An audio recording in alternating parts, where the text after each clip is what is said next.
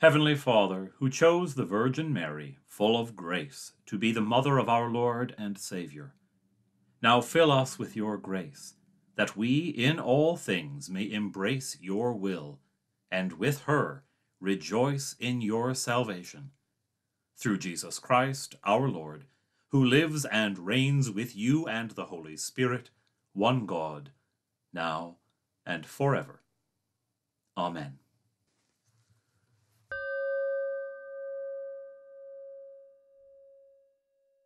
The Holy Gospel of our Lord Jesus Christ according to St. Luke.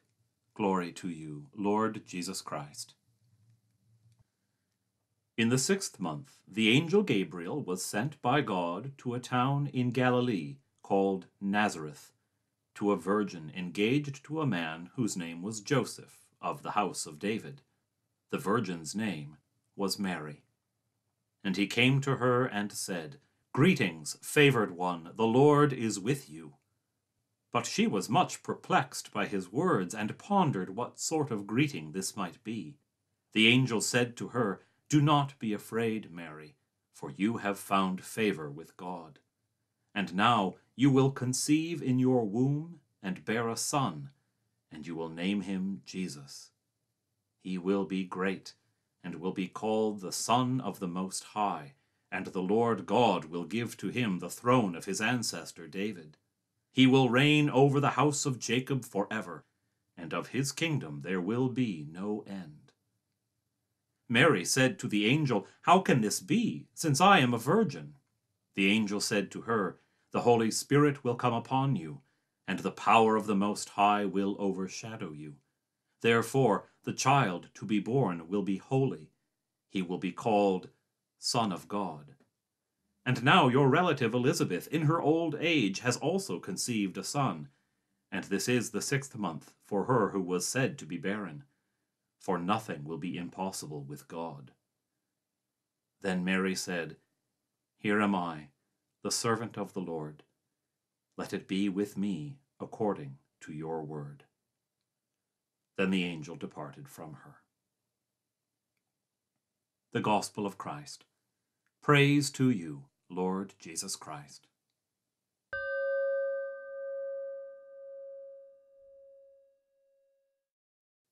In the name of the Father, and of the Son, and of the Holy Spirit. Amen. Dear friends, we are drawing close to the moment. We are drawing close to the day. We are drawing close to Christmas. In this most unusual of years, we are coming close to something traditional and familiar. In this year of everything new and strange, we are coming to something familiar and beloved.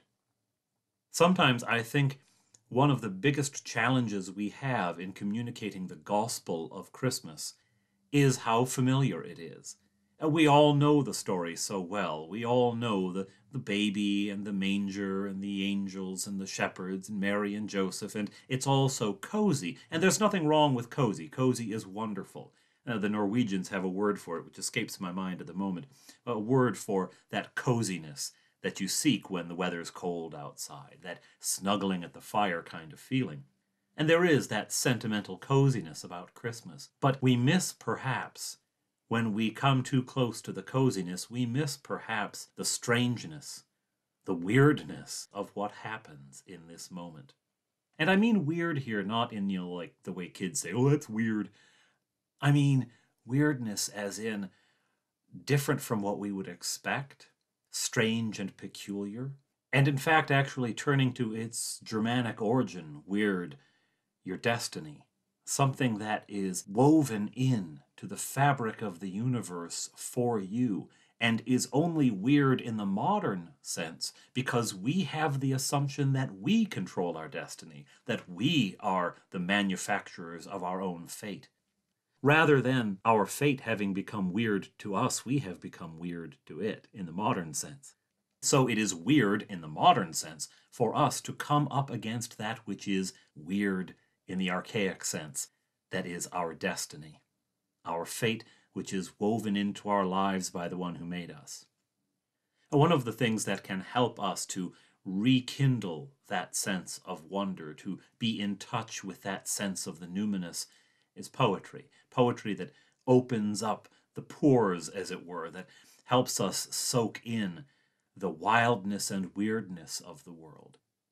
The poet and priest Malcolm Gate talks about the lights at Christmas and how we turn everything on near the beginning of December, end of November, really, and that all of those artificial lights, all the Christmas lights, the stores all brightly lit, etc., which are so bedazzling and wonderful, do the same thing spiritually that streetlights and storefronts and illuminated neon signs and whatnot do for the stars. They blot it out.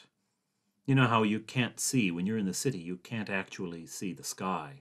You can't see the stars. There's an artificial ceiling put on the world by the streetlights and whatnot. And when you go out into the country where the lights are far away, now you can see the lights of heaven. So with all of the bright shining lights of Christmas, I mean the secular, shopping kind of Christmas, all of those lights distract us from the light that is coming. And Gates' point is that maybe in Advent what we ought to be doing is turning the lights off, saving them for Christmas when we could really appreciate them, and in the meantime enjoying the darkness and enjoying the coming of light that is Christ. At any rate, it is also Father Gate who led me to this poem, which I'm going to share with you now. It's by John Donne. Salvation to all that will is nigh. That all, which always is all everywhere, which cannot sin, and yet all sins must bear, which cannot die, yet cannot choose but die. Lo, faithful Virgin, yields himself to lie in prison in thy womb, and though he there can take no sin, nor thou give, yet he will wear, taken from thence, flesh, which death's force may try.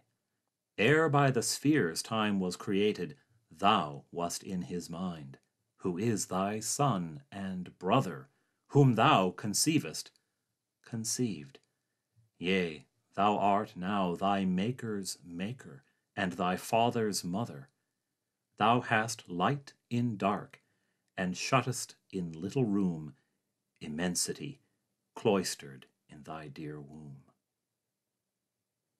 Immensity cloistered in thy dear womb, the eternal, the infinite, the immortal, the unknowable, the unreachable, the unplumbable depths of God, contained in the body of a young woman. She who was created becomes co-creator of God. She who was made by God gives her body to make God. It is an astonishing miracle that happens at Christmas, a weirdness that is deep woven into our being, that life from life proceeds, and all life comes from God. The child is yet in the womb, yet unfolding in secret darkness. Turn off the lights for a little while. Enjoy the darkness. Enjoy the unknown. Enjoy the mystery and the weirdness before the lights leap back on at Christmas time. Come to know the weird in your life, that which God has meant for you. Reacquaint yourself that it be weird no more. Come to know the one who's come for you. In the name of the Father, and of the Son, and of the Holy Spirit. Amen.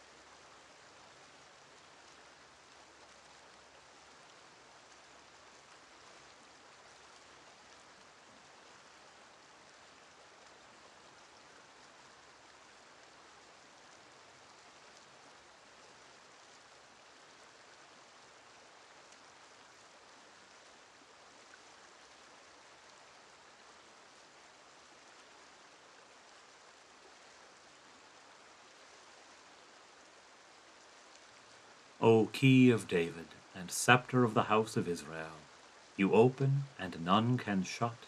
You shut, and none can open. Come, and lead the captives from prison, those who dwell in darkness and the shadow of death.